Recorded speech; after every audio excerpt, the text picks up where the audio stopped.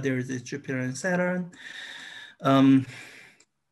So I think it's a little bit harder to see with Jovian planets, but I think you can still see the direct motion. So I'm gonna zoom in here. And I've chosen a time when they are close to the ground so that I have some stable reference to use. So, and I want you to note that I'm looking generally westward. So when these planets move away from ground, they are moving eastward. When they are moving towards ground, they are moving westward. Okay. So hopefully that's clear. So when we talk about direct motion, can I pause this? Okay, yeah, I can pause it. So when we talk about planetary motion, we're not really talking about the motion that they undergo over a course of a day, because over a course of a day, the way planets move is the exact same way anything else moves, like the stars or the sun. So when we talk about planetary motion, we are talking about motion that takes place over at least a day and usually many days. So here, let me advance this to the next day. And right now, I want you to notice the position of Jupiter and Saturn. And is that one of moons of Jupiter? Or yeah, that's moon of Jupiter. So that won't help. Is that okay? That's a star. So you see that very faint star there. I want you to notice the relative position of Saturn and Jupiter relative to that very faint star, or maybe even this faint star. So I'm gonna advance this to tomorrow. So tomorrow, okay, they've moved around a little bit. So I'm gonna change the time so that the star positions are around where they used to be. And yeah, this is what I was afraid of. How they changed, it's not quite obvious. So okay, let me try to use a zoom annotation tools here. I think that's gonna help. So let me just draw this. And I'm gonna, as I advance each day, I'm gonna try to bring this star back to this position. So let me advance one more day. Zoom annotation doesn't stay above the thing. All right, let me give up on. So it's a little bit harder. Well, let me see. I think if I move a larger period of day, then you can still see the direct motion. Let me move it by 1 week. So I'm gonna go all the way up to New Year's, and I will turn back the time so that they are back.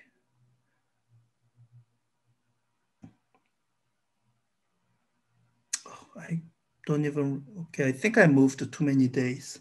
I don't even recognize the other stars. Let me pick a better time to do this. Let's see, so let me go back to today.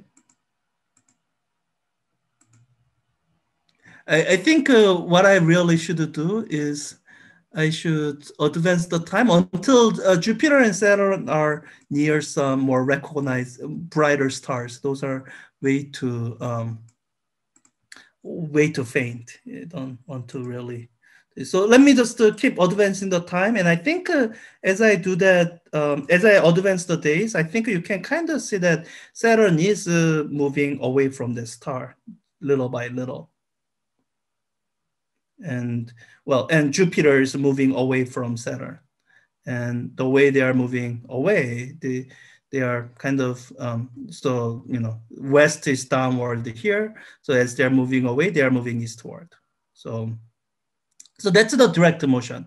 It's something that you recognize as you observe. I'm gonna get rid of atmosphere so my sky doesn't get bright. Atmosphere gone. So that's a direct motion, that as you observe these planets day over day, you see that they are moving relative to the stationary background of stars. And typically they move eastward, and that's direct motion. Retrograde motion happens more rarely. So I looked up the dates. So it was what, 2020 August to something, and I was looking at Mars. So I'll do that again. So August. Let me start at August 15th. I need to find the Mars.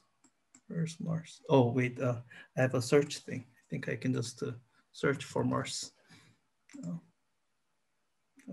I'm gonna pick a time of the day when Mars is up.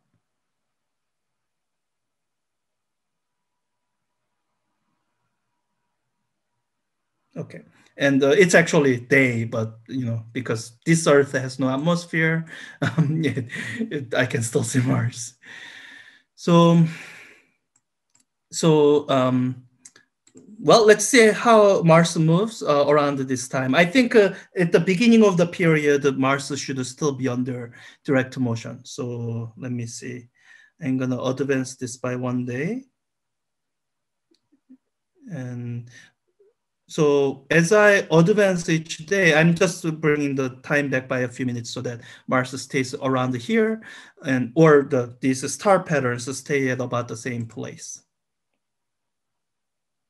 And I want you to notice in what direction Mars is moving right now. That you can see that Mars is moving away from ground, and since we are looking westward, Mars is moving eastward. That's the eastward direct motion. And the special thing about this time period should be that at some point Mars should reverse its direction of motion and move the other way. Let's see if that happens. I'm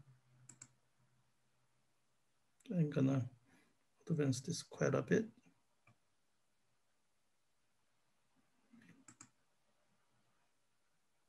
No, Mars is still moving east. Possible I misread the date. Did I misread the date? Just need to, I'm just gonna advance the days until I start seeing Mars, retrograde motion. Wait, is it yet? I think it is in retrograde, or it's beginning to start the retrograde motion. Okay, yeah. So around here is when Mars is in retrograde motion. So, um, so, uh, I'm kind of looking at Mars, and this is start here. So back in August, Mars was moving away from the stars in the eastward direction. And now the Mars will be moving westward. So let me advance about 5 days. And I'm gonna bring this back so that the same star pattern is back up here. The Mars is now closer to this star, so it's moved westward. And that's called retrograde motion. It's it's moving backward from its usual direction.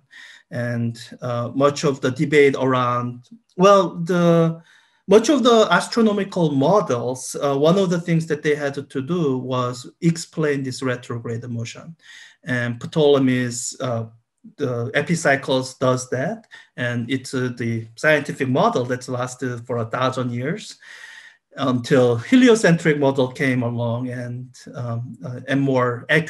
eventually more accurately and correctly described the motion of astronomical bodies.